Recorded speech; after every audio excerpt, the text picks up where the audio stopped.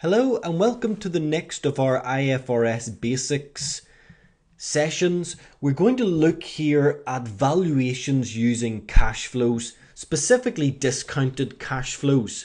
We did previously look at discounting an individual cash flow and unwinding the discount. But here we're really looking at a situation where we have several cash flows and we're going to use those cash flows to value an item. Now this is required in lots of different standards, so that's why we're looking at it. Because if you can do this calculation, you can use it for a great many different areas that may come up in the exam. So for example, one of the main ones will be IFRS 9 financial instruments, where perhaps you have to value a bond. That bond is going to pay interest and then capital. So we can discount those amounts to get the value of the bond, the true value to us as the investor. Or we may be looking at trying to get a fair value under IFRS 13. Remember, level 3 items in IFRS 13 may require us to do a discounted cash flow calculation to try to get the fair value of an item if we can't get any better information. IAS 17 leases, we have to bring in the value of an asset under the lease at the lower of the present value of the minimum lease payments or the fair value.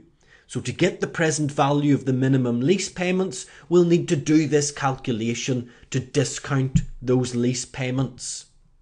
IAS 19 employee benefits, well, the liabilities under a pension will be the discounted cash flows on that.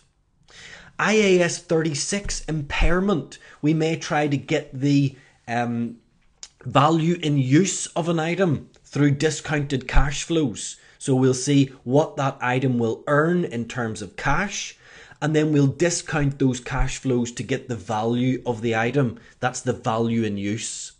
And lastly, IAS 37 provisions, that tends to be a singular item, but again, we may have to discount it.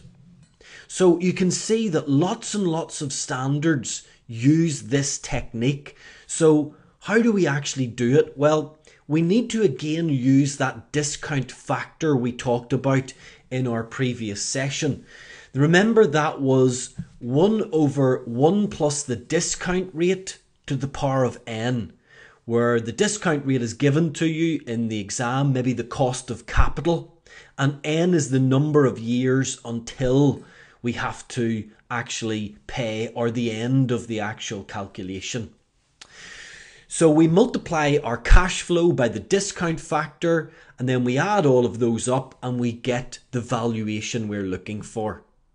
So a simple example of that, let's say we have a situation where we're asked, what is the value of a 3-year, 1 million bond paying 10% interest per year?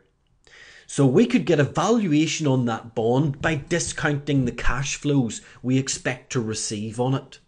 So we need a little table. The table will look like this. We have the year because it's a 3-year bond. The item because 1 year we'll have interest. In fact, 3 years we'll have interest, and then the final year we'll have the capital repaid. The amount that will be, and then the discount factor that we will calculate.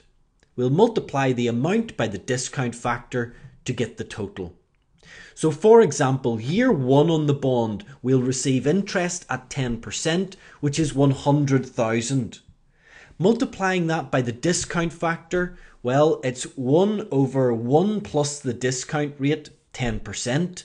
To the power of n, well, n is going to be 1 year here because we're going to receive that in 1 year.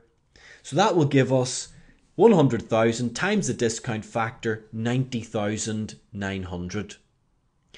Year 2, we do the same. We have interest of 100,000. This time, we do the same discount factor, only to the power of 2, because it's 2 years until we receive it. The same for year 3, to the power of 3. And then finally, in year 3, don't forget, we'll also get the capital repaid on the bond. So the interest payable in each of the 3 years at 10%, 100,000, plus the 1 million at the end.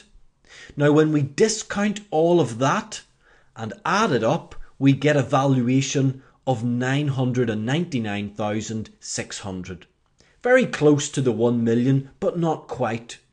So 999,600 would be the valuation. Now, why would that be important? Why would we have to calculate that in the exam? Well, let's say that we know the carrying value of the bond was 1 million. Well, just by giving us that information, the examiner could be leading us to do an impairment test on the bond. Because by looking at the valuation of 999,600, we can see that in actual fact, the bond is impaired by 400. Now that's a small amount, it might be a rounding difference, but you can see how that would be important in the exam. You can see that just by giving you that information, the examiner could be leading you towards doing an impairment test on the bond. So you would need to be able to do that calculation quickly and easily. So often by discounting the cash flows you expect to receive on an item and adding them up, you can get a valid valuation for that item. And as I've said, that is important in a number of standards. It's important to determine the fair value of something under IFRS 13. It's important to determine what value we bring a lease in at under IAS 17, because these, for example, would be the lease repayments we would discount and add up to get the value of the item to bring in at initially. For impairment, this would be the way we would do a value in use calculation to compare the value in use to the fair value less costs to get the recoverable amount on an item. And for provisions, we may well be discounting something to create a provision. So look, it's really important to learn that because, as I've said, you can use it in lots of different areas on lots of different IFRS. But it's really simple to do, really easy to do once you've done it once. So do learn it and get yourself prepared for the exam.